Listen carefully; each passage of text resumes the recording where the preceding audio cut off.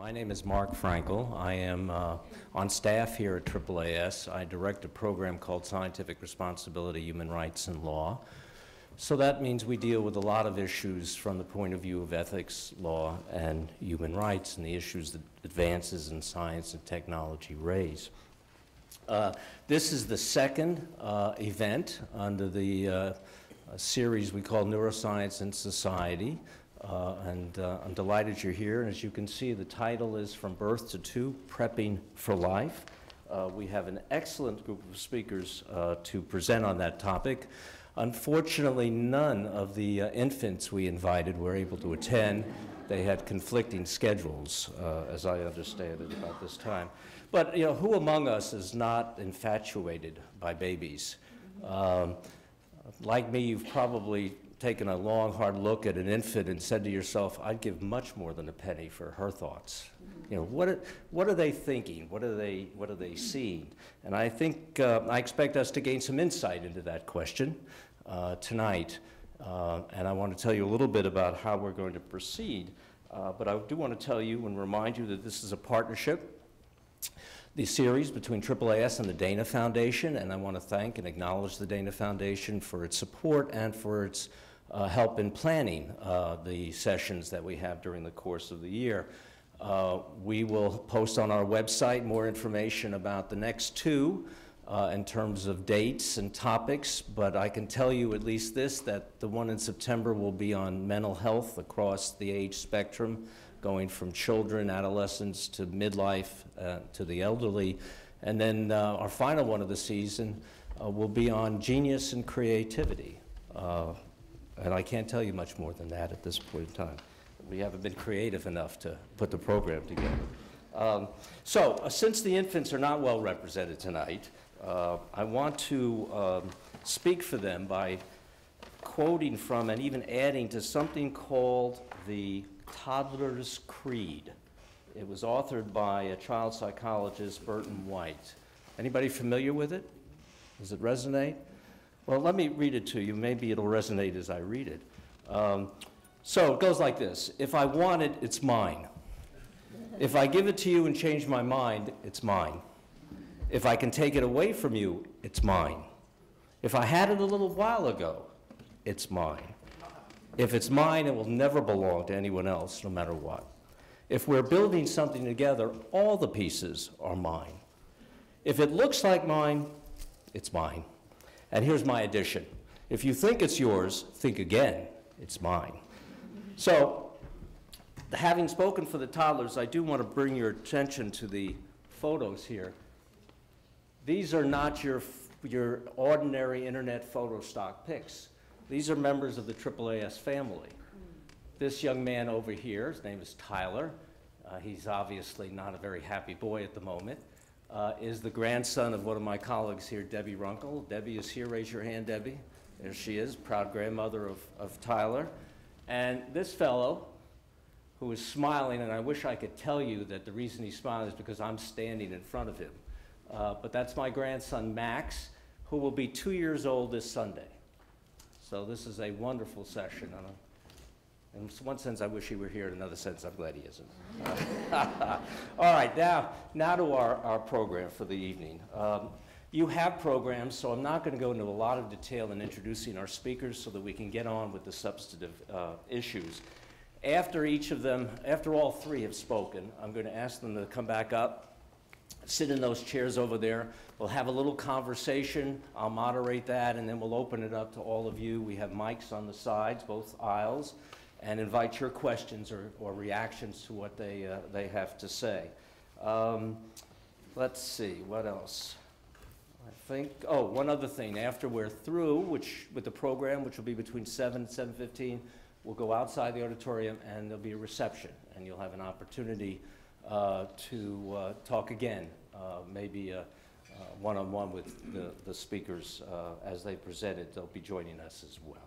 So let's get on with our program. Our first speaker is Dr. Pat Levitt, who's the Simsman Chair in Developmental Neurogenetics at the Institute for the Developing Mind at Children's Hospital, Los Angeles, and the W.M. Keck Provost Professor of Neurogenetics at the Keck School of Medicine at the University of Southern California. Among his accomplishments, I'm most pleased to highlight, given where we are and the sponsorship of this program, that he's an elected member of the Dana Alliance for Brain Initiatives and also an elected fellow of AAAS. So he will set the stage for the evening program by discussing some of the factors that influence postnatal infant development, including the interaction of genetics and the environment. So please join me in welcoming Dr. Levitt. Thank you. Again. Can you hear me? That's good? I'm not making a phone call, I'm just setting my timer. It's 6 o'clock, we're not going to end at 7, I'm just pointing that out. Okay, so I got to do this. Sorry about that.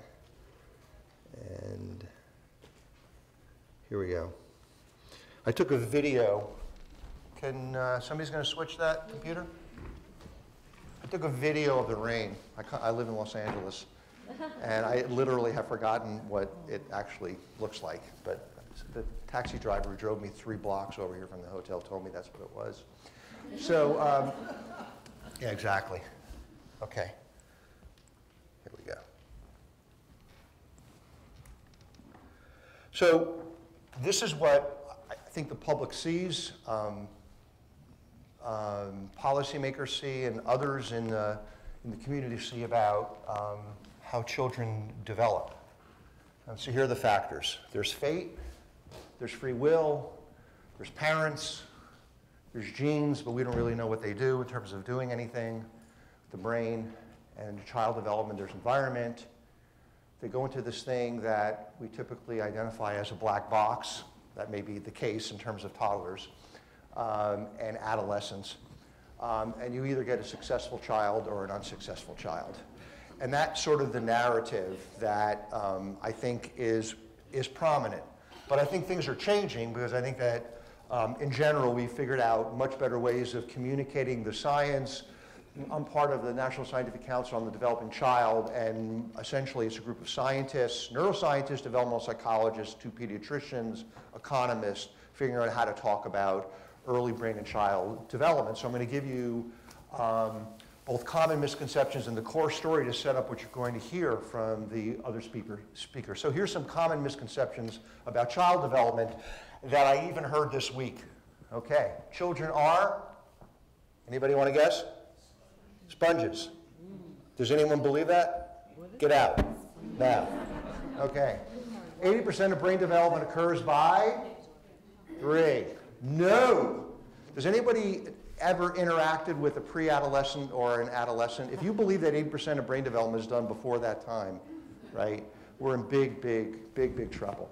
Bad stuff happens. You just have to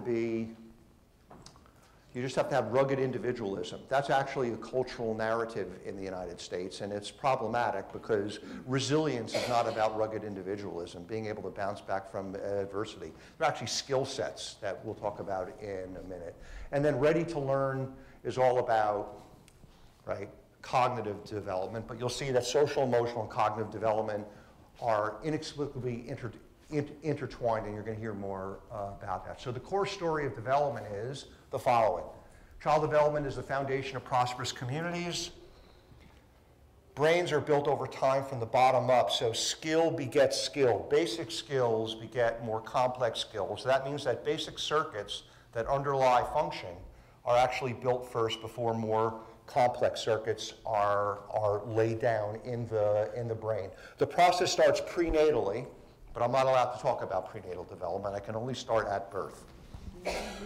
Genes and experience together build brains, and in particular, because humans and all vertebrates are social creatures, but humans are very, very social creatures, that interactions that drive those experiences are so critical in terms of brain development in all domains, not just in social behavior, but in cognitive development as well.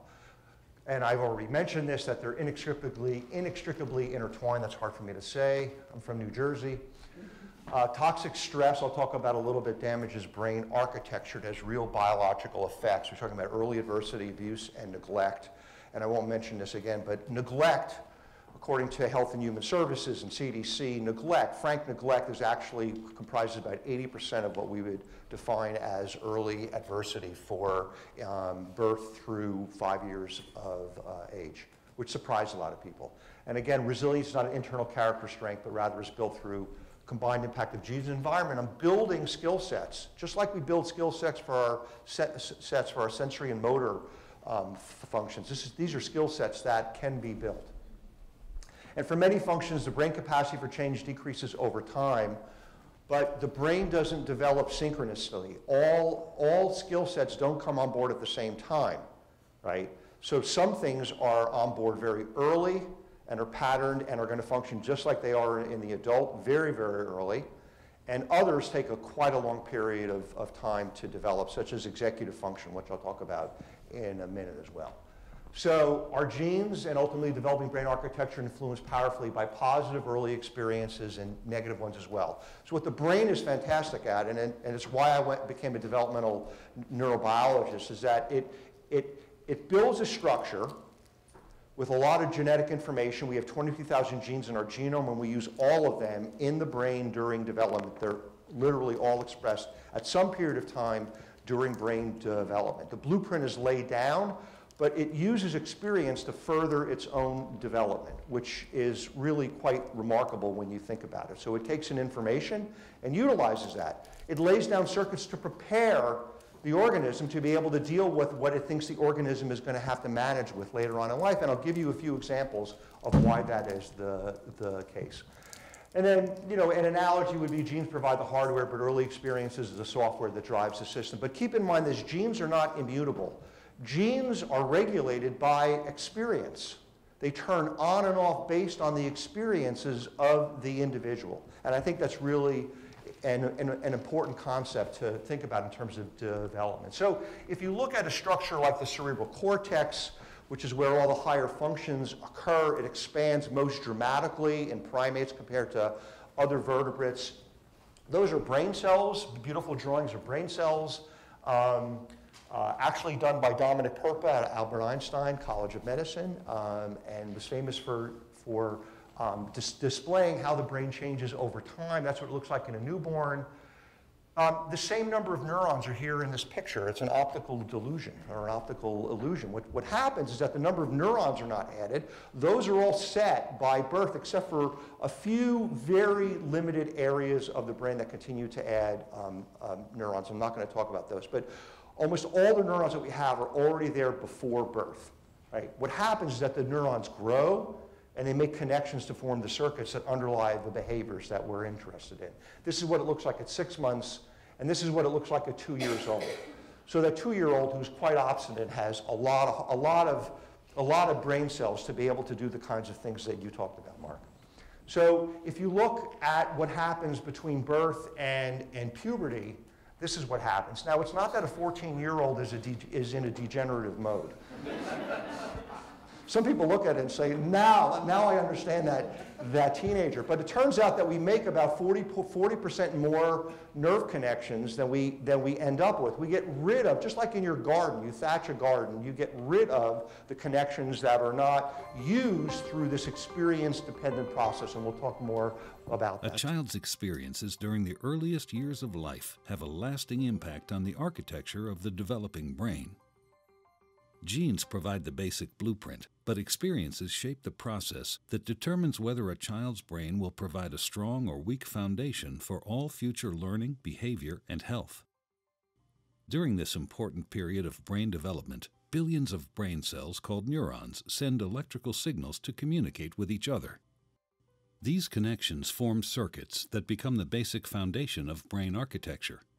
Circuits and connections proliferate at a rapid pace and are reinforced through repeated use. Our experiences and environment dictate which circuits and connections get more use. Connections that are used more grow stronger and more permanent. Meanwhile, connections that are used less fade away through a normal process called pruning. Well-used circuits create lightning-fast pathways for neural signals to travel across regions of the brain. Simple circuits form first, providing a foundation for more complex circuits to build on later.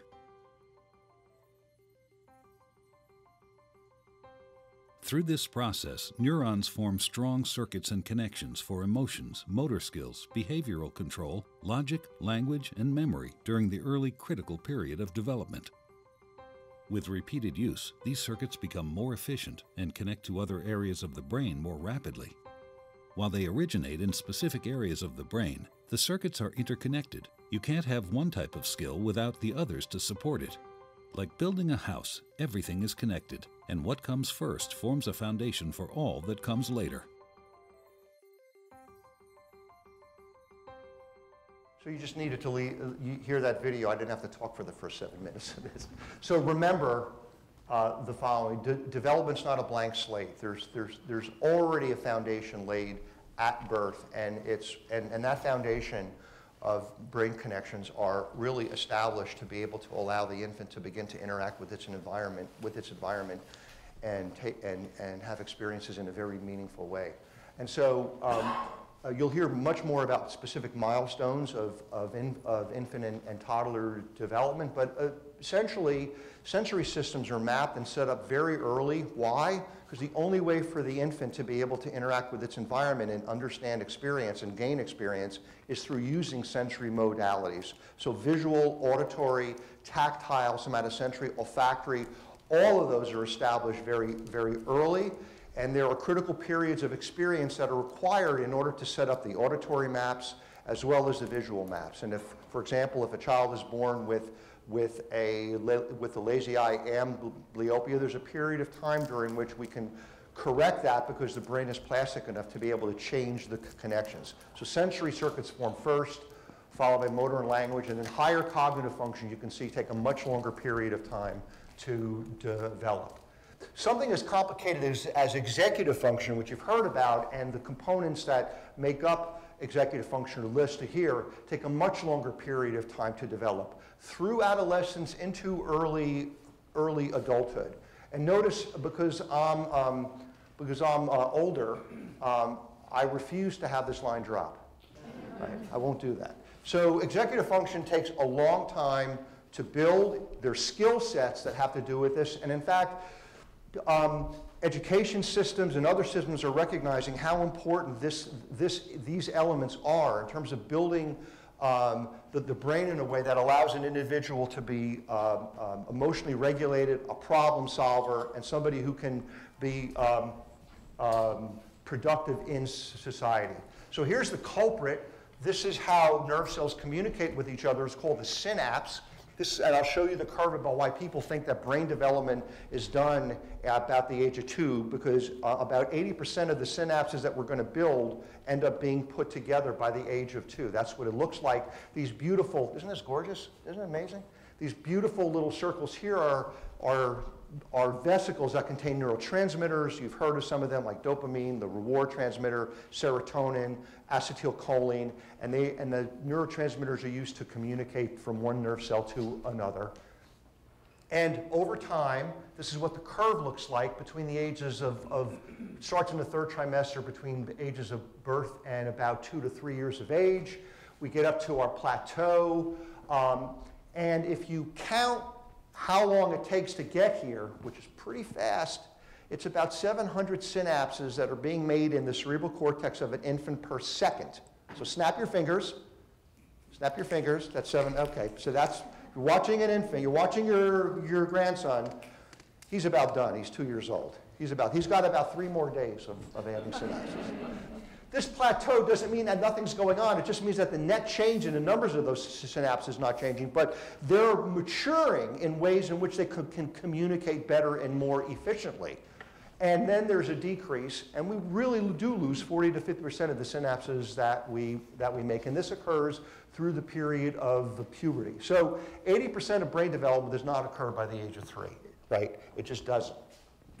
The other thing that occurs is this process that we call myelination. We wrap the nerve fibers in an insulated material that allows information to flow much more dynamically and much more precisely. This begins just after birth, and it continues, fortunately, until about your 5th or 6th decade of life in certain parts of the brain. It's not synchronous.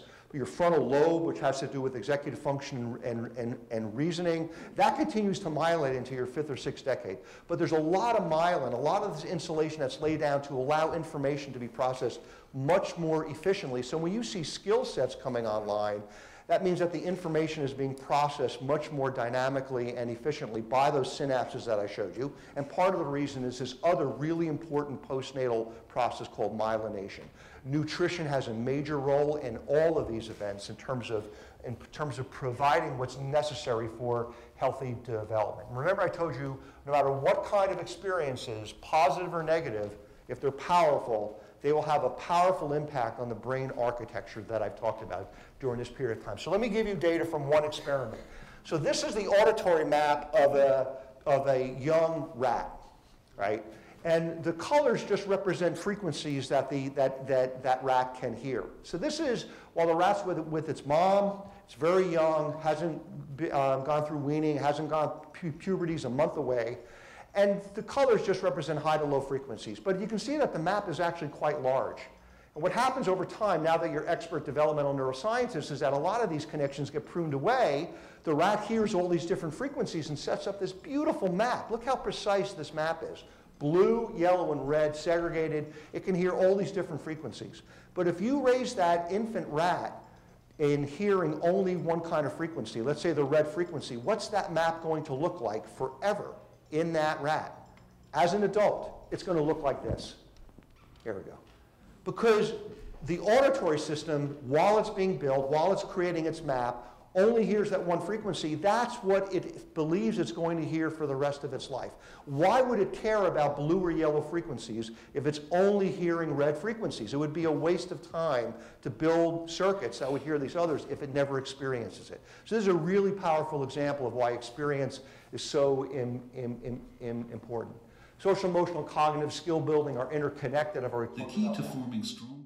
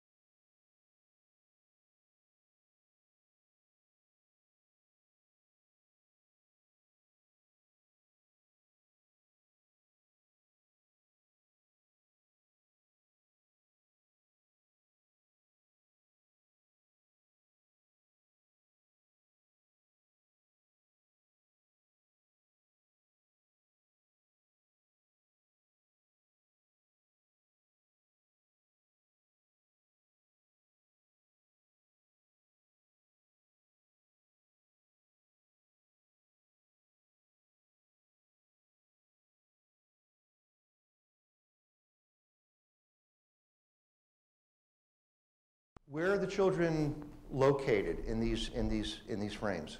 Where are they located? Close to their Well, are they by themselves? No, close to their parents. They're on the adults' laps. There's contact. It's a multi-sensory experience. It's auditory. It's visual. It's somatosensory. All really important in terms of learning what are complicated skill sets. So children are not sponges. They're not placed in a room. They're not going to learn that way. None of us learn that way. And keep in mind this. This is your neuroanatomy lesson, right? So this is some of the circuitry that's involved in memory and learning. The hippocampus, the amygdala, parts of the frontal lobe are shown here. Watch carefully because I'm going to show you the circuitry that's involved in fear and anxiety, which has to do with emotional regulation. There it is, okay? It's literally the same circuitry, right? It processes information differently. But when experiences come in and can damage those parts of brain architecture, it's not just affecting emotional circuits, it's affecting the same circuits that have to do with memory and learning as well. Learning to deal with stress is an important part of healthy development. When experiencing stress, the stress response system is activated. The body and brain go on alert. There's an adrenaline rush, increased heart rate, and an increase in stress hormone levels. When the stress is relieved after a short time, or a young child receives support from caring adults, the stress response winds down and the body quickly returns to normal. In severe situations, such as ongoing abuse and neglect, where there is no caring adult to act as a buffer against the stress response stays activated. Even when there is no apparent physical harm, the extended absence of response from adults can activate the stress response system. Constant activation of the stress response overloads developing systems, with serious, lifelong consequences for the child. This is known as toxic stress. Over time, this results in a stress response system set permanently on high alert. In the areas of the brain dedicated to learning and reasoning, the neural connections that comprise brain architecture are weaker and fewer in number. Science shows that the prolonged activation of stress hormones in early childhood can actually reduce neural connections in these important areas of the brain at just the time when they should be growing new ones. Toxic stress can be avoided if we ensure that the environments in which children grow and develop are nurturing, stable, and engaging. So remember what I told you, powerful experiences, negative or positive, will have an impact on how the brain gets wired up. So here's an amazing experiment that was done by Seth Pollack, a student of his, at the University of Wisconsin back in the early 2000s.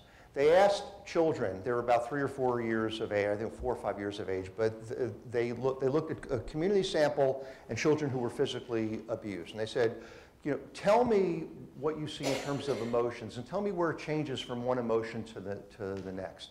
And for both groups, when they looked at happy to sad or happy to fearful, they went about halfway across before they said, this is where the transition is. So they had no problem with that. Right? If you look at the community sample in terms of being able to distinguish the transition from angry to fearful, angry to sad, it's about right here. It's about 50%. If you look at the children who were physically abused, it's about 80%. Right? So think about that in terms of what it means and what that child is seeing. We socially engage. We interact with our environment based on how we read signals, social signals. They're seeing the faces differently. Why? Because they've experienced this, just like that rat experienced that auditory information and wired it up in a certain way. They overrepresent anger, probably because it's a survival mechanism, right? So powerful experiences, positive or negative, are really critical. Why does experience have a long-lasting effect? Well, we know now that the genome that we inherit from mom and dad can be changed chemically over time, something that we call epigenetics. Those chemical signatures can actually change how a gene is used during time in development, when and where it's expressed.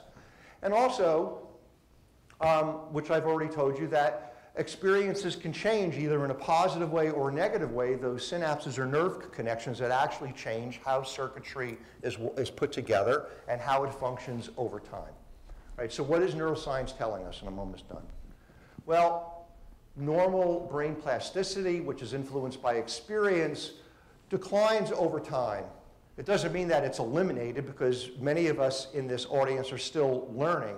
But the amount of energy it takes for us to do something completely new, like learning a language, for example, takes a lot more energy, and in the end, if we wait, we just don't acquire that skill set as well. So these early years are really critical, and the ages from 0 to 2 lay down that foundation for experience to have very positive effects in terms of wiring the brain up for a lifetime. So I'm done. These are my granddaughters. This is my favorite shirt of all time. She never she never cries when I hold her. So thank you very much. I'm done.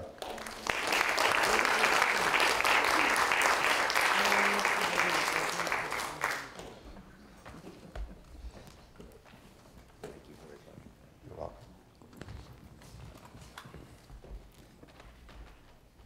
Well, I think we're off to a good start. Our next speaker will be Dr. Lisa Shulman, who is Associate Professor of Pediatrics and Director of the Infant Toddler Team at the Rose F. Kennedy Center Children's Evaluation and Rehabilitation Center at the Albert Einstein College of Medicine.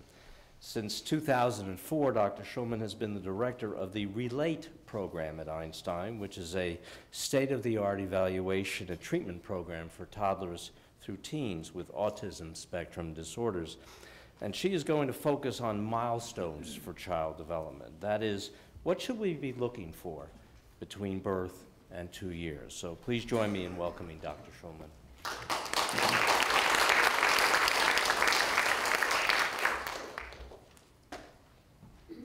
Okay, our outline for today is we're going to go through some principles of development. We're going to look at the newborn's capabilities. We're going to start with motor milestones and then move on to communication milestones. And we'll finish up with when development does not unfold as expected. Okay, here are some principles of development. This builds nicely on what you were just hearing, I think. Skills build upon one another. When I'm teaching the residents, I usually take out the growth curve that shows the height and the weight and how they increase over time, and that's what happens with development. Developmental milestones should unfold in order. They shouldn't skip around. Development should always proceed forward for young children. They should not take steps backward or regress. Development is influenced by experience. Thinking specifically about motor control in young children, it should be symmetric. And communication grows out of social awareness. Okay, here's our subject. Point A, the newborn. He doesn't look too capable. Doesn't seem like he's going to have too much he can do, right? And here's point B, the toddler. This guy is busy. How does that happen? Okay, let's start off by looking at what the newborn comes into the world with. The newborn is pre-programmed to grow, to move, to vocalize, socialize, and learn. He comes out, kicking his legs, batting his arms in seemingly uncoordinated random movements. Many of those initial movements are actually governed by reflexes or involuntary responses. For example, the startle reflex. You drop a baby's head too quickly and the arms come out as if to grab, is pre-programmed. It will be present from birth and gradually disappear and be gone by 4 months. The ATNR, or asymmetric tonic neck reflex, is another reflex that when you turn the child's head to the side,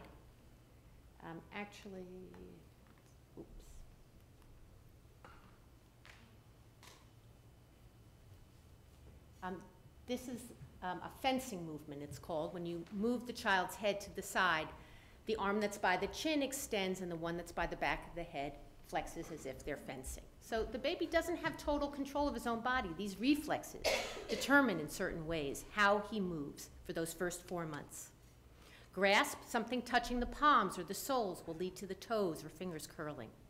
Head righting, if you move the baby's head off kilter, he or she will make an effort to straighten it out so that his world won't be crooked.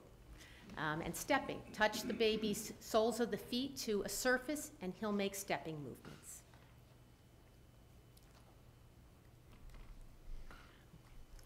The newborn is also ready to learn. Much of that learning, as we were hearing, comes through the senses. He comes out able to see and hear. But for seeing, he needs sharp contrasting patterns, and he has a limited ability to track movement or objects in an arc. He can best focus on objects that are 7 to 12 inches away, and that happens to be the distance of his mother or father's or grandfather's face as they're feeding him. He's pre-programmed to have that social connection. He likes to look at faces more than any other pattern or shape. Babies come out hearing at birth, and they seem to show a particular preference for the human voice over other sounds. And in fact, they'll try to orient their head toward voices. And they'll imitate some facial expressions, simple things like yawning, smiling, frowning, after they've seen a parent do it over that next half hour. As the newborn experiences the world through sensations, his brain takes it all in and attempts to make sense of it. Connections, those same pictures you were seeing, develop. And the more input he receives, the more connections form. Learning and fine-tuning continue through sensory motor exploration and play during these first 2 years. Okay, so let's move on. Let's start with the motor milestones, birth to 4 months. Okay, the baby came out looking like a blob, needing the parent to support their neck, And that first motor milestone, as those primitive reflexes that are controlling the baby's movements are resolving, volitional movements emerge. And the first volitional motor act is head control. This is the pull to sit maneuver. And over time, the baby goes from having a completely lagging head to being able to keep the head not only even with the body, but leading. That's going to happen by 4 months.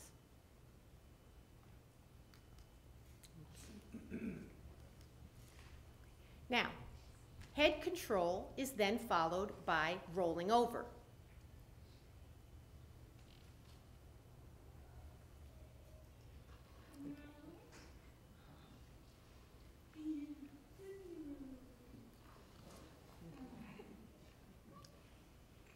And while baby's gross motor skills are developing, in those first couple of months, baby's also taking time to really explore her hands, bringing her hands and often her toes to her mouth, looking at her hand to say, this is a part of my body. If I do things, I can control it. And then being able to swipe at objects and grab at objects by 4 months. Motor control develops from the neck downward. So we saw that first the neck control comes into play, then rolling over involves having control over the upper torso. The next motor skill is sitting. Baby becomes more stable when placed in sitting, and it's actually very nicely illustrated by this string of babies in sitting. Okay, this is a little baby. This is a 4 or 5 month old. She needs her arms to maintain herself. Her back is not straight. She's like a complete C. Now, what's going to happen, her control of her back is going to go down her back, and this baby is a little older and able to sit with a straighter back. And this baby can completely control his spine. He doesn't need to rely on his arms to basically protect him from falling. So those hands are available to play.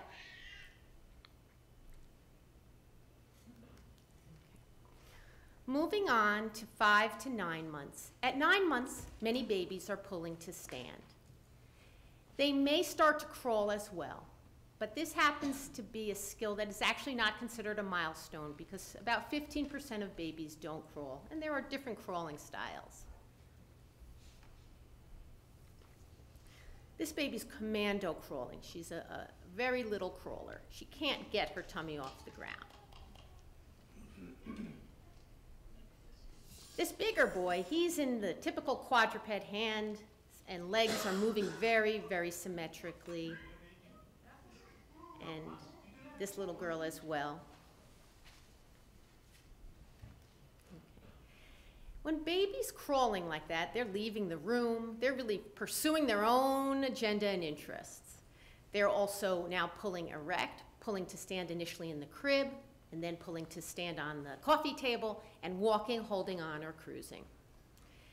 Experience and temperament will impact on how quickly the baby moves now from that stage to walking. So for example, babies who are held and not given an opportunity to be on the floor will often walk a little bit later. Babies who spend a lot of time in a baby walker and aren't given free rein will also often walk a bit later. A timid baby or a nervous baby who has a bad fall the first time they take their first step out will probably take a step back and need a little bit of time to try again. Between 12 and 18 months, though, most babies do start to walk. And the new walker has a very distinct gait pattern. The legs are wide apart, arms are up to help with balance, and they don't bend their knees much. Now this boy, he's a little older. His legs are coming together, his arms are more under his control, and here's the little boy from the beginning. He's running. His feet are very close together, and he can use his arms for completely other tasks. Over time, motor milestones include the ability to have the balance to stoop and recover, and to do my favorite toddler pose, stooping and recover. And then toddlers like to squat while they play. No one else can do this, only little toddlers. Okay. And I like to refer to the phase of 18 to 24 months as being playground ready. The baby has gone from a lump to now walking turns to running. The baby is a toddler, able to go upstairs. We're gonna see some stair going up, going down, kicking balls, throwing things, and jumping. And again, the gait of a 24-month-old is quite mature. It really does look like a mature gait. It is narrow-based, the feet are close together, the arms are swinging, and it's got a heel-toe pattern. Okay, so boiling it down to what to look for, head control by 4 months, sitting by 9 months. And by the way, we've watched sitting get later since babies were put to sleep on their back, another example of how experience impacts on skill acquisition. And by 18 months, babies should be walking. Okay, let's move on to communication. So I think when it comes to motor development, most people intuitively understand that skills build upon each other, and a child isn't going to walk before she can sit, and these things need to occur in order and build upon each other. But for whatever reason, after all these years of doing this type of stuff with parents and in my social life, I'm amazed at how many people don't apply that same logic to language. Even though the child is making no sounds, making no efforts to communicate in any way, the parents often still think the child's going to open their mouth and talk in sentences, possibly tomorrow. But we can gauge how communication is going way before the first word ever appears by following the attainment of pre-language communication skills. We can follow that process along, nurture it, and anticipate difficulties so that we can intervene. Hold on a second. Language is the use of words in a structured and conventional way.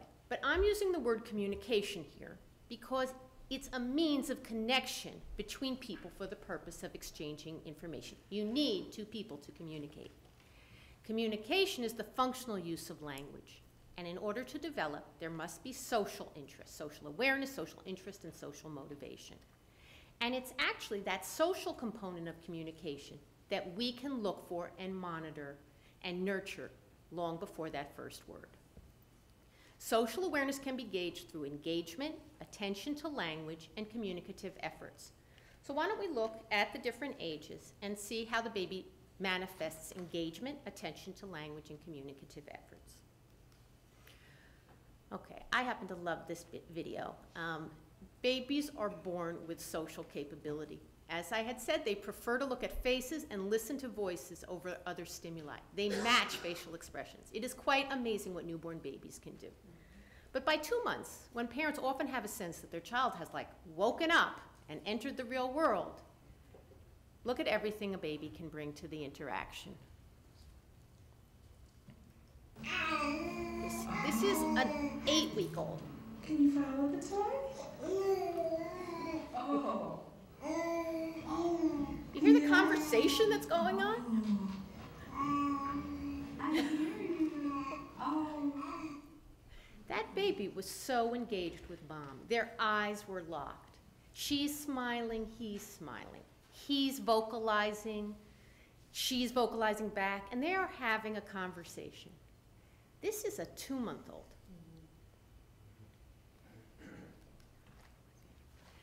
By 5 to 9 months, babies are very attentive to people around them.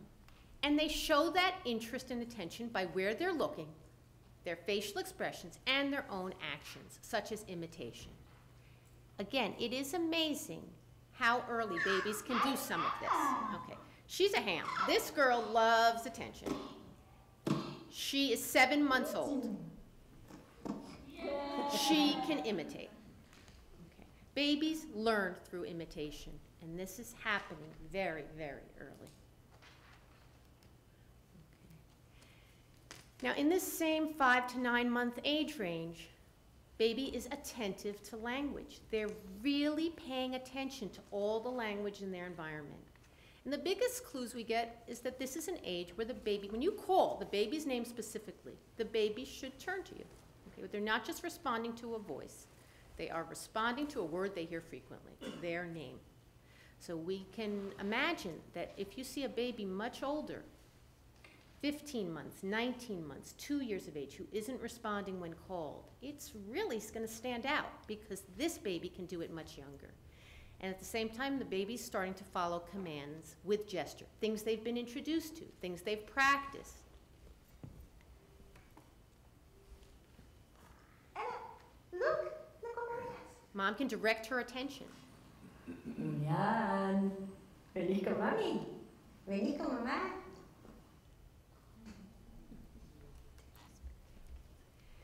Babies this age, of course, they don't have any words yet in general, but they're using their eye contact, they're vocalizing and gestures, and they are building on the communication we saw in the little baby. Sorry, I can't find the...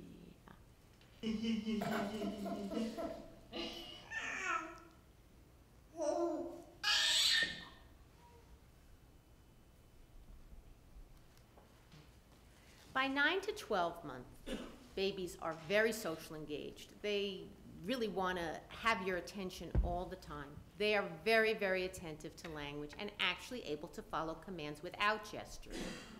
Those initial commands are things they've been introduced to through routines. So this is something a parent can do by establishing routines. We're going bye-bye. Baby will hear going bye-bye, and the parent waving bye-bye about 100 times before one day the parent says, okay, we got to get ready, we're going to go bye-bye. And then the baby, without the mother's example, it's not imitation anymore. The baby hears bye-bye, and there they are, bye-bye. Oops. Round and round the people on the bus go up and down. Okay, he's not watching her. He knows these words. Okay, he's 9 months old. And the important communicative skill that the baby acquires now in this age range is the all-important point. Where is it? You point. Point to it. There it is. Took us a long time to get that video. But the pointing is a very important, very specific gesture. I want that. Look at that interesting thing over there. You only do those things if you're communicating with someone, and it is a two-way street. And it's also right around after the point that the first words typically emerge. Now, in the 12 to 18-month range, baby is socially engaged and more mobile, and she is actively exploring her environment and chasing after things of interest, following mom or dad around, curious about everything and primed to imitate. Functional play emerges. Now at this age, baby's no longer putting things in their mouth primarily, not banging things, not throwing things. Now this is play that incorporates language, and the parent being on hand to use that language is modeling that language that the baby can then imitate and then call their own.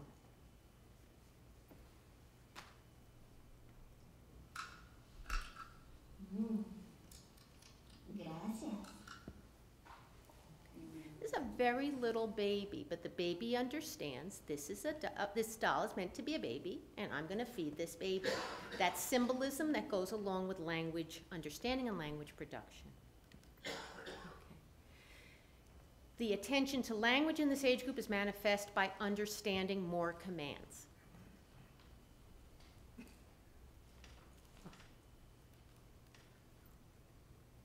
You see. Where's the baby's nose? Look.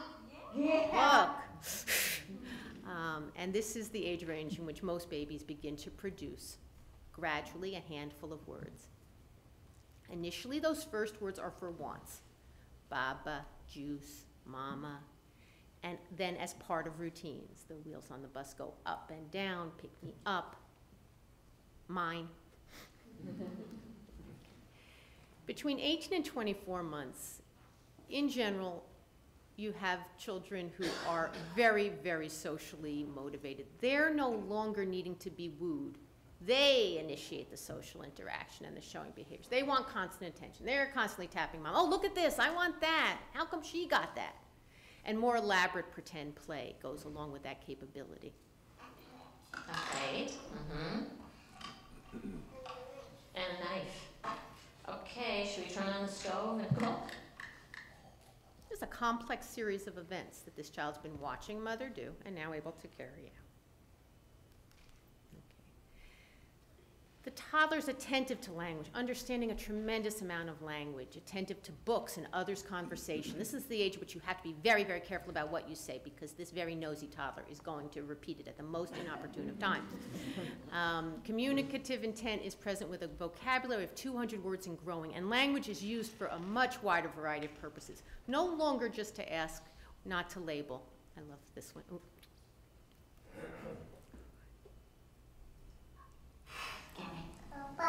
Yeah, what should I do? You need bubbles. Okay, so look how far the toddler has come in 2 years. He's running, he's talking, he's socializing and playing.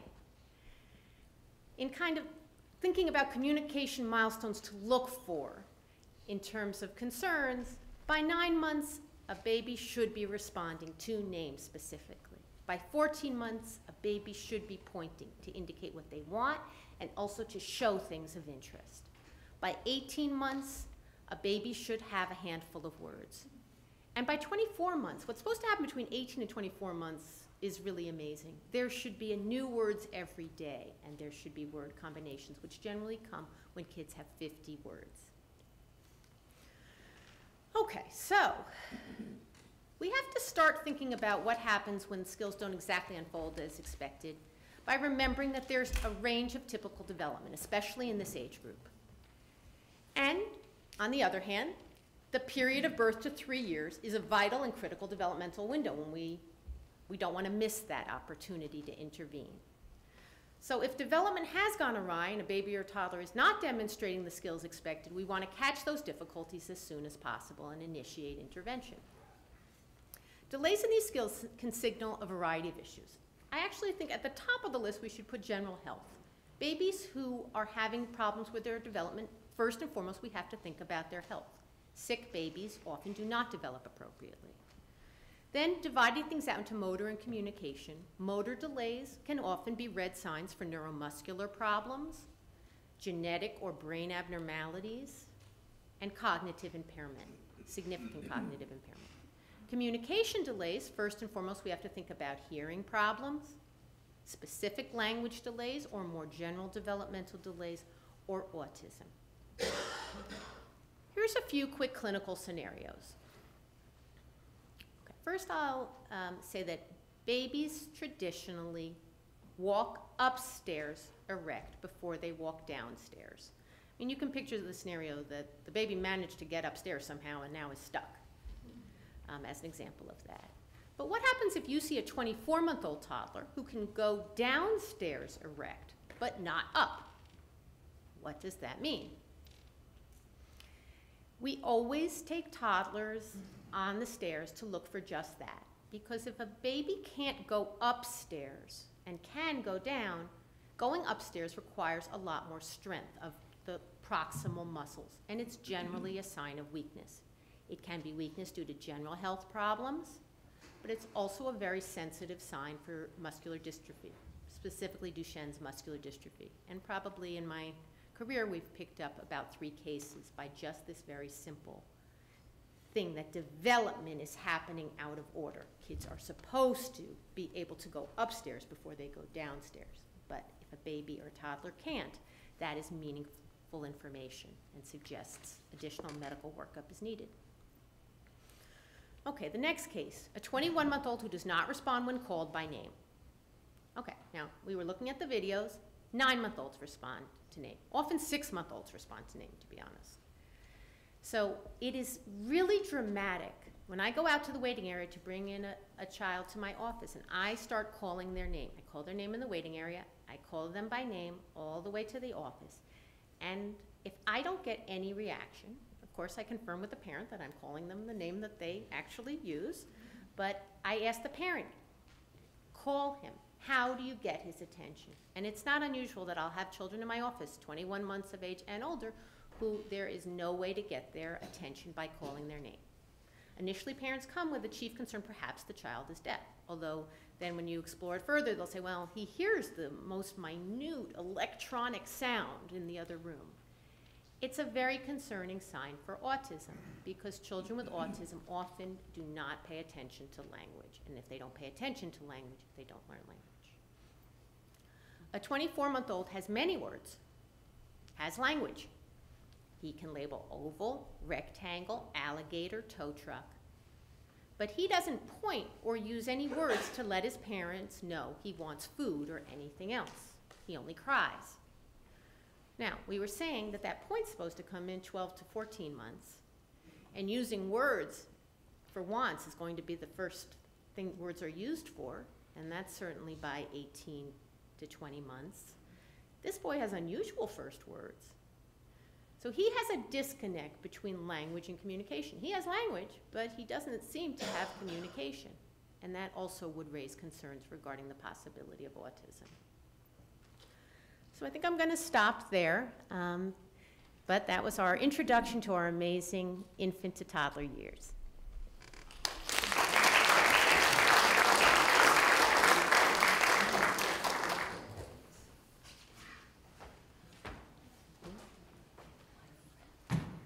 You must have a lot of fun during the day that you work. Okay, so our third and final speaker is Dr. Lisa Freund, who's chief of the Child Development and Behavior Branch at the Eunice Kennedy Shriver, National Institute of Child Health and Human Development at NIH.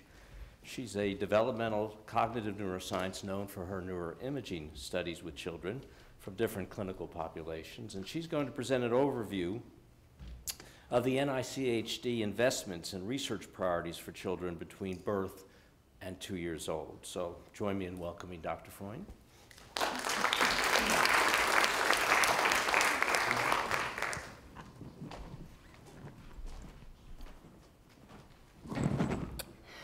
Okay, so that's a mouthful. Eunice Kennedy Shriver, National Institute of Child Health and Human Development.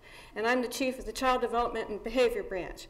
And it's, you know, we use acronyms in government. This is a part of the NIH. So this, we usually refer to it as NICHD or the Child Health Institute. And, but you can call me Lisa. So, okay. All right. So NICHD, or the Child Health Institute, is part of the National Institutes of Health, which is the world's largest supporter of biomedical, behavioral, and social science research and training. It has about a $30 billion budget, and it is comprised of 27 institutes and centers, of which NICHD is just one. So NICHD is a little different in that it is not dedicated to one specific disorder or disease. For example, mental health is really focused completely on mental health issues. It is not, it focuses on development. And it focuses on development from conception through adulthood. And it also looks at when development goes awry or atypical development. So our research mandate is very broad at NICHD. We look at investigations and support research for all stages of human development. We're looking to improve the health and well-being of children, families, and communities, understanding intellectual and developmental disabilities, and understanding all aspects of typical development, which you've been hearing about today, and social, physical, and behavioral rehabilitation. We support both basic, meaning in the lab type of research, and applied and translational research, the type of research where we're trying to do interventions when it looks like we need to help developmentally. We have a website, of course, and it's very easy to get to.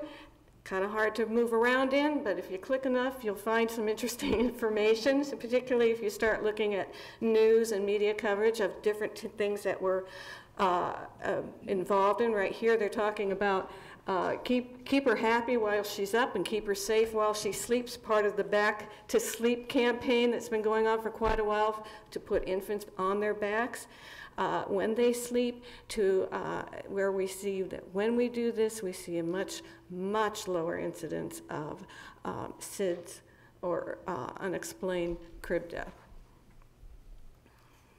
This is a horrible slide that you can't really read, but I just wanted to point out that when we're talking about the part of NICHD that has to do with funding research for researchers out in other places, other universities and research centers, not within the NIH, but outside, like Dr. Levitt, that we have these different branches, and these are the areas we're covering. Here's my branch, Child Development and Behavior branch, but we also have a branch on very basic research in developmental biology, gynecological health and disease, contraceptive discovery or fertility and infertility.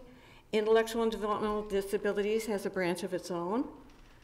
Maternal and pediatric infectious diseases, pediatric growth and nutrition, population dynamics.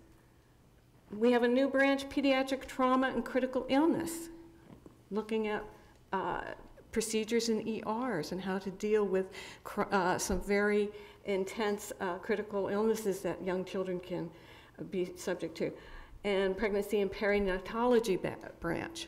So you can see we have this tremendously broad and breadth of research that we support. In my branch alone, we have 7 different programs looking at many aspects of development. Behavioral pediatrics and health promotion. That's looking at working with parents with their children in best practices for parenting, looking at risky behaviors and keeping children, and also in keeping children safe. My program is cognitive development and behavioral neuroscience and psychobiology, with an emphasis on looking at how brain function and behavior are correlated, and looking also at psychobiology, which involves animal models to help us look more closely at brain development. We have a program in early learning and school readiness. What do you need to do and to help your child at very early ages to be ready for a structured learning environment? We look at language, and this is typical language development, bilingualism and biliteracy, mathematics and science cognition, and math disabilities, reading, writing, and related learning disabilities, we support research there, and social and emotional development in child and family processes. So you can see this is a lot to be covering. The level of research funding, I was asked to talk about what are our investments for development. So overall in ICHD research funding, now this is just for grants to outside universities or research centers. It runs about $900 million a year, and it's been pretty steady over the last 5 years. When we look at trying to see what are we investing in research that targets the age range infants to 2 years old, that starts to get a little hard. And one of the reasons is the NIH doesn't really categorize or collect data on the ages of the individuals being looked at in the research in any kind of way where it's in a database. One has to go in to the grant and pick out what ages are being looked at there. We know if they're children, we know if there's adults, but we don't know the ages. So we did a rough calculation, and we found that maybe about 107 million, about 12% of the overall research funding is going to that age group, okay? And that's in the fiscal year of 2014, that's our latest data. The number of grants is about 201 out of, which is about 10% of the overall number of grants that were awarded that year. It's probably an underestimate because I was just looking to see if I could pick out infant or that age range to 2 years old quickly, and sometimes these, that's not easily determined. The types of things that we're funding. You can see that most of our grants, the highest number of grants, are really looking at particular physical conditions in children or physical ailments and how that may be impacting development. Another area is language development. More grants are being there in 2014.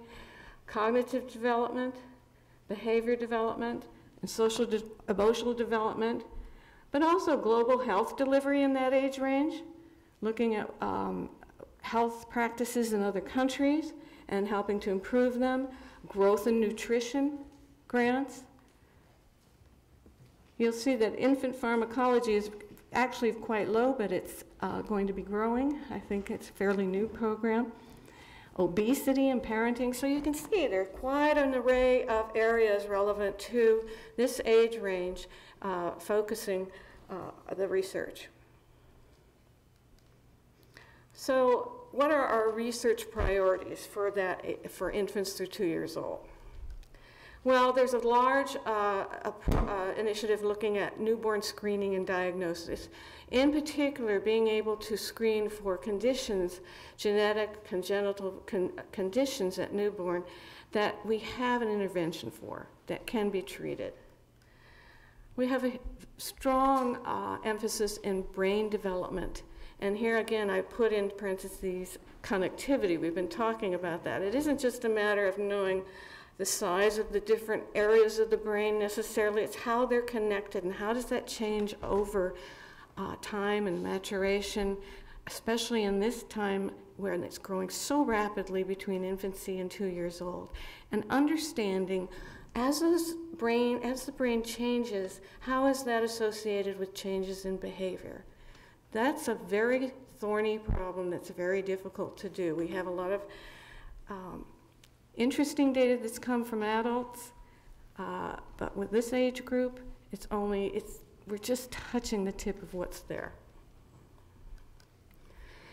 There's a lot to understand about parenting and healthy brain development, and I think that was talked about quite a bit by the other two researchers. And I think this is an area that we want to explore more, that the environment that caregivers create for their young infant and toddler has such an important impact on the health of the brain and the success and competence of the child eventually. We do have, we're interested in very early number or quantity sense and predictors of math difficulties. Yeah, there's research looking at that. Early language acquisition and communicative gestures. We know a lot about the milestones, and you did a lovely job of pointing those out, but we need to understand more about how that's achieved in development and what are the underlying brain structures and connectivity supporting that.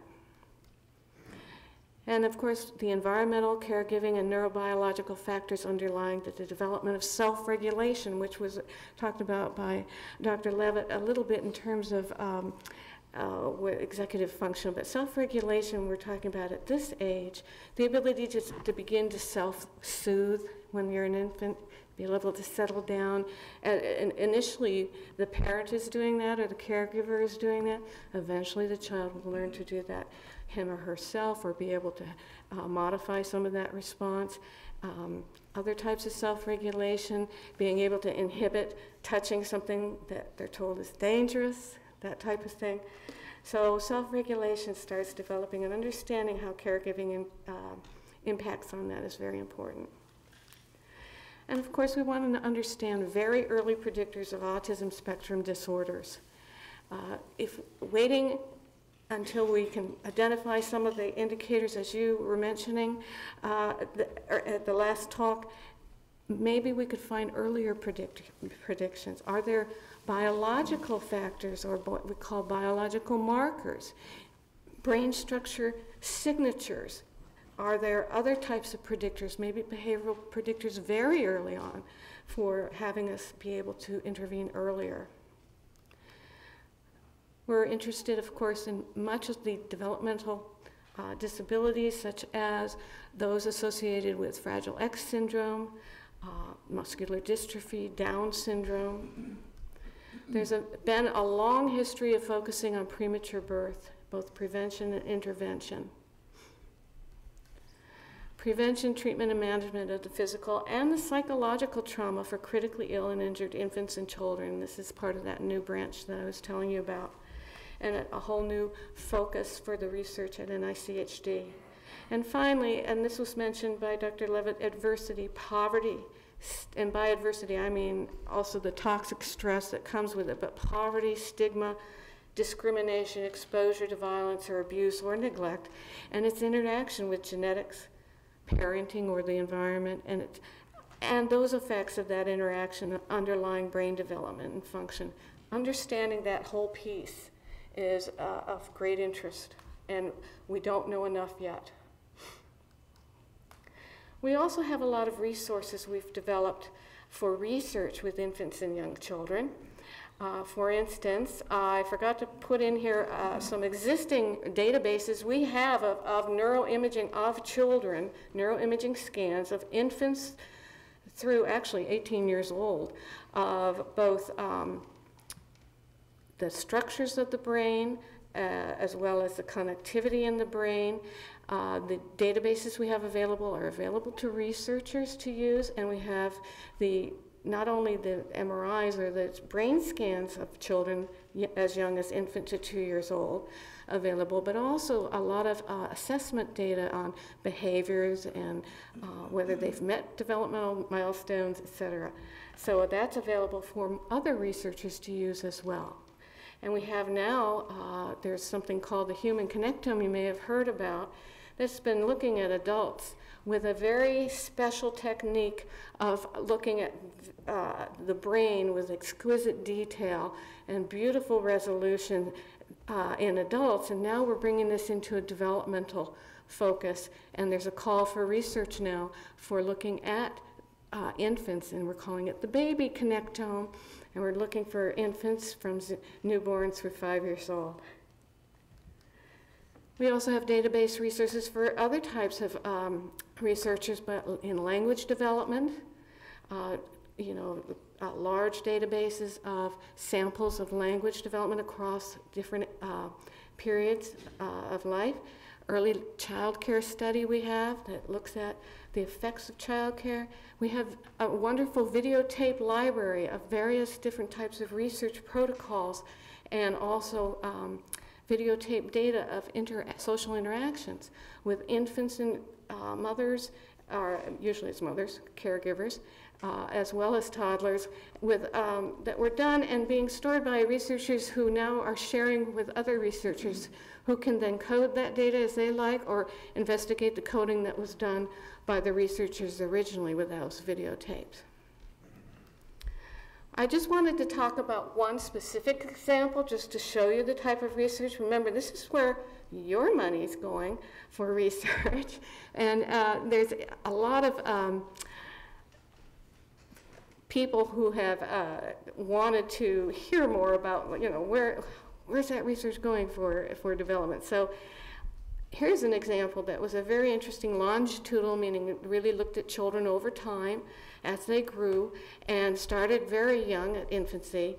And it was funded not only by NICHD, but also the Department of Education, another institute at NIH, the Institute of Deafness and Communication Disorders, and also the Center for Diseases. I'm sorry, excuse me. And that's really important because this was a huge project. It involved 20,000 children being followed.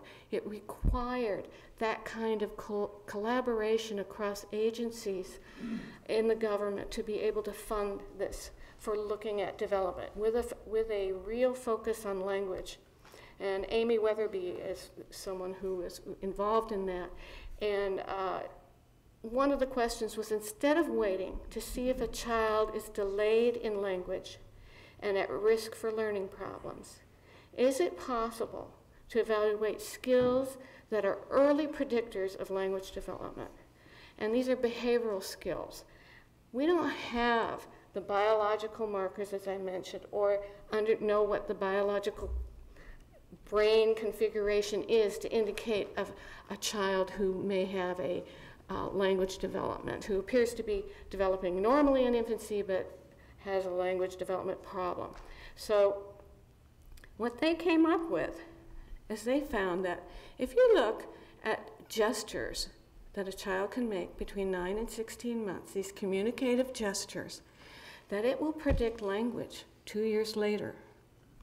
These gestures are things such as shaking the head or giving something, reaching, raising the arms, showing. Again, remember, this is all that interactive type of communication.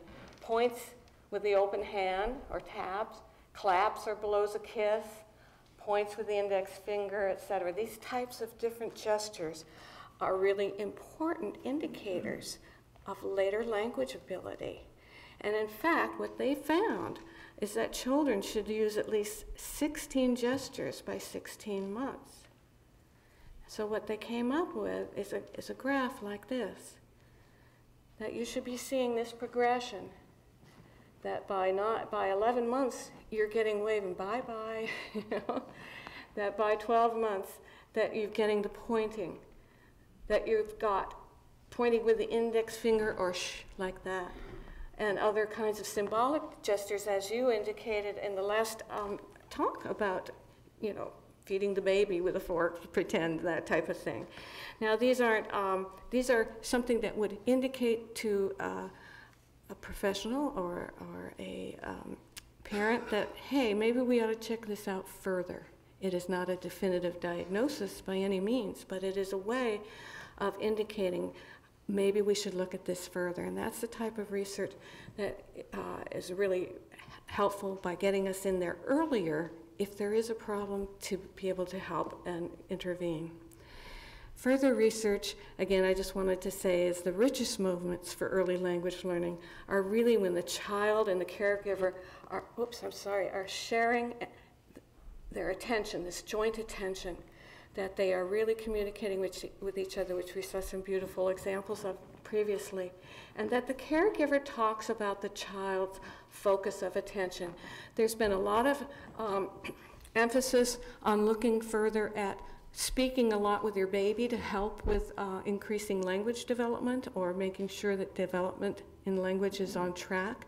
Because many parents, believe it or not, are not really used to talking to a baby. That they don't always talk back, and parents sometimes aren't sensitive to how a baby communicates back. But it isn't just how many words, it's how you do it, in what context, and that you are sensitive, basically, to what the child is attending to. So that's another example of the type of research that we look at. And we have a website that can tell you more about our research findings and various topics that may be of interest to you. And it's easy to find, nichd.nih.gov. And that's it. I thank you very much.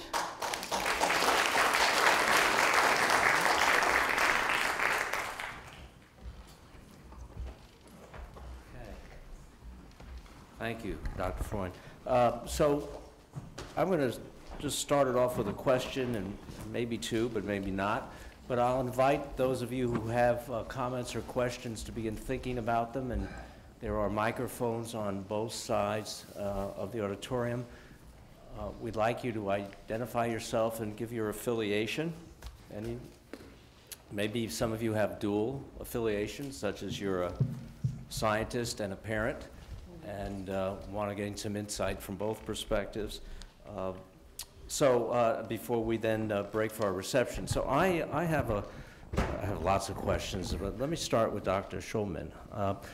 Is there any evidence that this developmental track that you showed us is affected at all by the presence of an older sibling in cases where the sibling may previously have followed these steps, or one who has had difficulty in following those steps. We talked a lot about parents and caregivers. Yeah. What about older siblings? Does that affect the learning or the motor skills of a younger child? There are some studies about language that the overall level of language that the child's exposed to when there are many young siblings who have very immature language gives them less stimulation. And so sometimes kids who are one of several kids, a row of kids who are close in age, may have some initial delays in speaking on the basis of that theory, and there's some data for that. But, you know, I answer more in practical terms that I think having siblings around is great examples that kids then imitate. It's very motivating if your sibling has run off with your toy to move and get it. And so surely there's a lot of practical data that having siblings is very good for children's development. Anybody else want to touch on that? I mean, Dr. there's a long history in both in family development and school development, preschool development, that typically developing children are not impacted negatively by being in the same environment as children who have a developmental disability. It used to be back in the 50s and 60s until Susan Gray did the practical experiment of demonstrating that typical development is not impacted in a negative way. In fact, there are many positive factors that emerge that she and hundreds of other scientists have shown now that occur in the development of a typical child if they're in the environment of somebody who, of a child who might have intellectual disability or some other issue. So I don't think there's any evidence that there's a negative impact. In fact, there are positive ones. Okay. Okay, let me ask the audience if you'd go to the microphones now, those of you who have questions. I just have one other quick question, and then I'll step aside for Dr. Freund. To what extent has your sort of research priorities, your agenda been shaped by interaction with the community, the research community, and the advance in instrumentation, the technology? Well, what we do is we try to we don't just come in ourselves and just say, okay, this is what we're going to do, this is what we're going to do. We get our experts outside to come to conferences, scientific conferences, and we say, hey, in a certain area like language development in this age range, what do we know, but what don't we know? And that's really important for the experts to tell us what we don't know. And so that we can then know how to go out and say, hey, we need research in this area, because the experts are telling us now we don't know enough. And what technology has helped us with is, in particular, I think we were talking about this a little bit before we all started, is certainly neuroimaging has been a tremendous advantage for understanding the brain. And there are different aspects of neuroimaging that are useful for a very young age range that are being developed, not just the MRI machine. And also the eye tracking is a big boon for early developmental research, because eye tracking is basically one of the things that it does. It tells you where the child is attending. It also tells you somewhat about what the child perceives as novel or something that it's seen before. It gives you an insight into perhaps memory. Okay, well, I see we have a number of people ready to ask questions, so let's go to our audience again. If you would identify yourself and your affiliation. We don't have lots of time, but nevertheless, if you'll make your questions succinct, perhaps we can get through all the people that are standing up now. Please, go ahead. Good afternoon. My name is Felicity Crawford, Associate Professor at Wheelock College in Boston. My question is, how, if at all, do handheld devices impact children's cognitive development?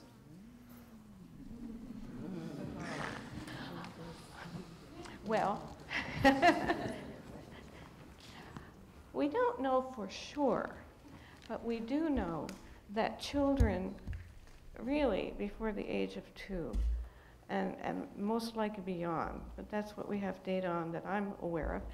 They're not learning as well from the media, electronic media, okay? If they're sitting there with the electronic media, with the parent, and they're on the lap, and they're looking at it together, well, then you're talking about something that's similar to reading a book. It's a social kind of learning situation, perhaps. But if the child's isolated and sitting looking at this electronic thing or watching TV, we're not seeing evidence that there's learning occurring. Anybody else? Well, yeah, please. We have a large waiting area in our center, and I used to go out into the waiting area and see the kids interacting with each other. Now it's not unusual that I'll go out to the waiting area and see each child beside their parent with their own iPad or on their parent's phone, and nobody's interacting. There have been recommendations by the American Academy of Pediatrics to limit use of these devices along with TV in kids under 2, and they certainly should be limited because they end up competing with actual interaction. And as we know, actual interaction has a way to capture kids' abilities and promote them for real functional skills.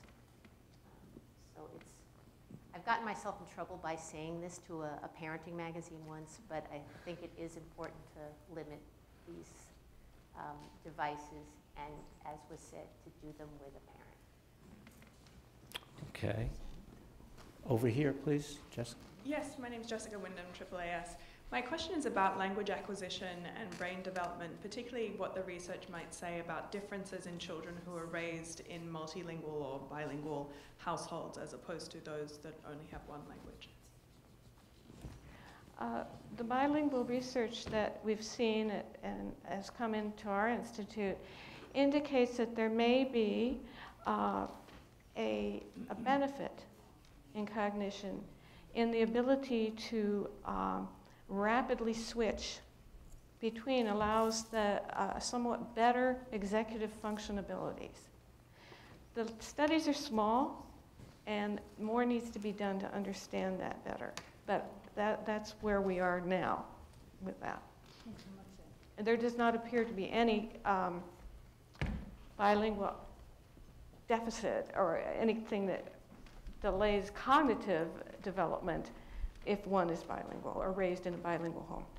So what's interesting is there have been studies that have shown that there was some thought that there might be more limited vocabulary that was being learned in a bilingual situation, but it turns out that vocabulary complexity early on is identical to monolingual environments. It's just that the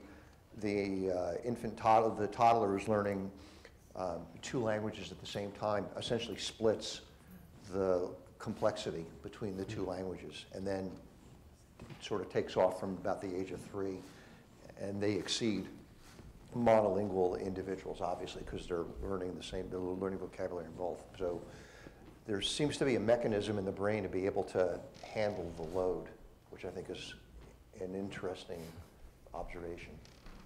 But I think that it is another one of those misconceptions to have on your list that coming from a bilingual household means you'll start talking later.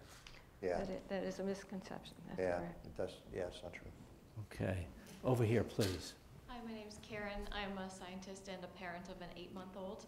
I'm interested in research, what research has been done into how to reverse the course of the toxic stress that you talked about at later ages, and if anything's been, if there's protocols as a scientific term for when kids have a better ability to control their own situation, say later teenagers or early 20s, where they maybe have some more control over their situation. So it's been, it's been a challenging area to develop in terms of developing, in terms of new interventions that are really effective in changing the course of development. I think, from my perspective, over the last 10 years, it's been very exciting to recognize that interventions that have been developed to target the child alone are less effective than when the interventions are multi-dimensional. That is, they're targeting both the child and the primary caregiver to learn skill sets, particularly in the area of social engagement, which is so important. So there are lots of studies now in the foster care system, for example, where what's called multidimensional therapeutic foster care has had a real positive impact in changing trajectories. So if you look at a child who has a history of being moved from family to family, unstable, and they get into a program with their sixth primary caregiver and they're in that program, the stability just takes off. So it can have very positive effects. But I think the recognition that development will take a positive trajectory with the recognition that there's a requirement for social engagement and interaction in any kind of therapy is really a sea change in the field. Thank you. Please, sir. I'm Ralph Nitkin from the National Institute of Child Health and Human Development, same place as Lisa. I'm here to keep an eye on her. Can he ask a question? I'm actually in the area of rehabilitation. It's a little talk different. about his stuff. But I think the talks we had this evening were very eloquent about the brain and the role of early input from parents and the importance of those interactions.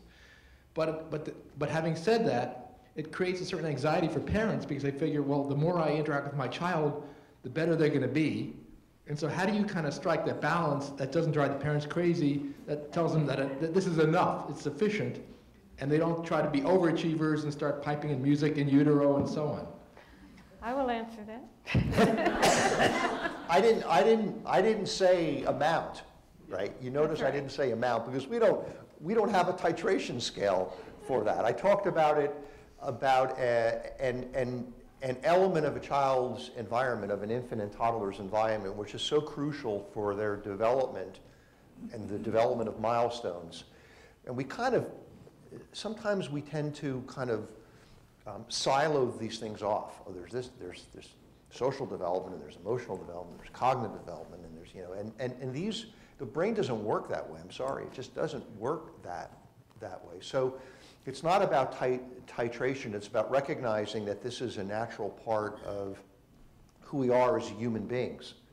And if you saw the milestones and the remarkable ability, even in infancy, of engaging, right? It happens so early. And I think that element is what needs to be recognized as being an important part of everything else that sort of comes in terms of developmental milestones and developmental trajectory. I think the other thing, which gets at the intervention issue, it would surprise me because I'm not an interventionist, but talking to people who do intervention research, there's this idea that interaction or serve and return is sort of the parent kind of directing everything. And if you think about your own experience, if you play volleyball or tennis or whatever you do, where throwing and catching a baseball, the game would get very boring very quickly if only you were throwing the ball to me. I would not be very happy with that. I'd like to share in those initiations and those interactions. So you see some of the qualitative issues about really a skill set of how to do this sometimes has to be discussed and taught as a skill set for parents. So not necessarily the amount, but understanding what the qualities are.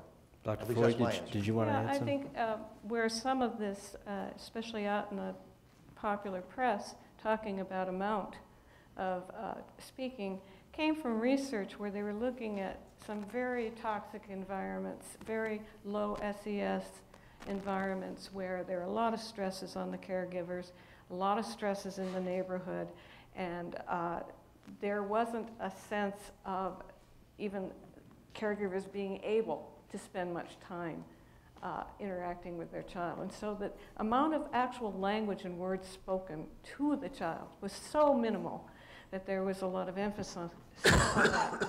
But so in the natural, in homes that aren't so stressed, that isn't an issue. But what we like to tell parents, and also I think what many of the interventions have shown, it isn't a matter of sitting down and then having time where you're going to interact with your kid and making sure you're doing a lot of that. It's really making sure you can engage your child in everyday activities. Okay? You know, you're folding the laundry. Talk about what you're doing. You know, talk about that towel, and I fold it this way. You know, you know, say the words to a very young infant. You're trying to talk about the actions, or maybe have the child engage with you with who's older. So it's really look at your everyday life and how to engage your child. Okay, thank you. Jonathan? Hi, Jonathan Drake, AAAS. I'm curious, given the profound and often lifelong consequences of these very, very early experiences, be they positive or negative, why do we not form conscious memories of them? And moving forward, in terms of developmental stages, where along that line is there a correlation between the formation of permanent memories and some of these developmental milestones that were discussed? Yeah, that's an interesting question. That is an interesting question. Yeah. Meaning we can't answer it. No. Really interesting question. I'll take the first half of it to basically say that I think the thoughts are that pre-language, those experiences and memories are coded differently. And with the advent of language, they're kind of lost, except for really traumatic ones. Well, also we know that toxic or traumatic types of experiences very early on affect parts of the brain that have to do with memory. And in fact, some of the receptors are not functioning the way that they should and don't from then on. So that could be part of it, that there's a biological consequence of that in the brain. You know, there's the other thing that, I mean, I would argue that our sensory systems have tremendous memories about what those systems experienced early on. That's how the sensory maps form. If they don't have memory of those experiences, then the sensory map wouldn't form, right? You couldn't hear all the different frequencies if there wasn't a memory trace that was held permanently in terms of being able to distinguish between low, middle, and high frequencies. So in the sensory world, I think that's exactly what happens. In the social emotional world, I think, you know, those circuits are developing over a longer period of time. Many of the experiences that are happening earlier are essentially in sort of the erector set building part of the process. Mm-hmm. And so it's over time tuning the system. But my guess is that the requirement to maintain those as specific memories just isn't that it would take too much energy, too much ATP to be able to hold all those online when you don't really need, when you don't really have to, right? Because you're building this structure in a more gradual way.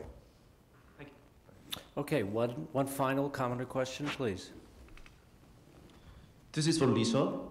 Where can one access the neuroimaging database that you mentioned?